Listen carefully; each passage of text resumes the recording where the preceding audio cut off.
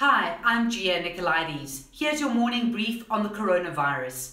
The total number of confirmed cases now stands at 6,783. This is a sharp surge in the number of cases, an increase of 447 from Saturday. 8 more fatalities have also been recorded, bringing the death toll to 131. It's day 39 of the national lockdown and day 4 under level 4 regulations. While level 4 came into effect on Friday, it was a public holiday, so many more people will be returning to work from today. It's estimated that around 40% of the labour force will return to work. Employers have to adhere to strict guidelines to protect workers. Mines will start operating at 50% under level 4. However, mining union AMCU won a court case against the government that will now force authorities to impose strict guidelines on mining companies to protect workers against COVID-19. The court ruled on Friday that a standard operating procedure is made binding on all mines, and this must be completed by the 18th of May. Road-based public transport services, including taxis, can operate from 5 a.m. until 7 p.m., with a grace period until 8 p.m. to complete trips.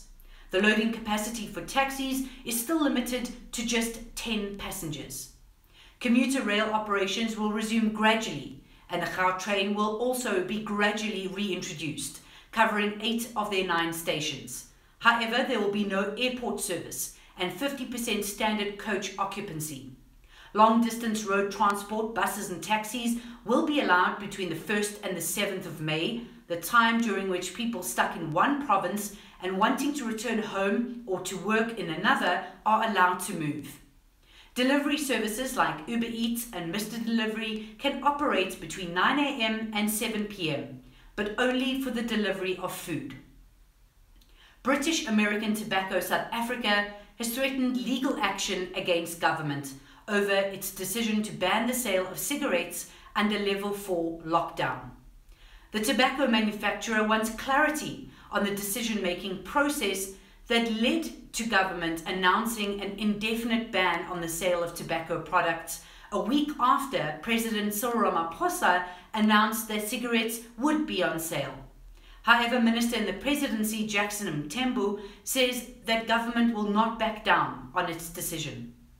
Globally, the number of cases have surpassed 3.5 million this morning, with the death toll nearing the 250,000 mark. In the US, around half the country's state governors partially reopened their economies over the weekend, while others, including New York, declared the decision premature.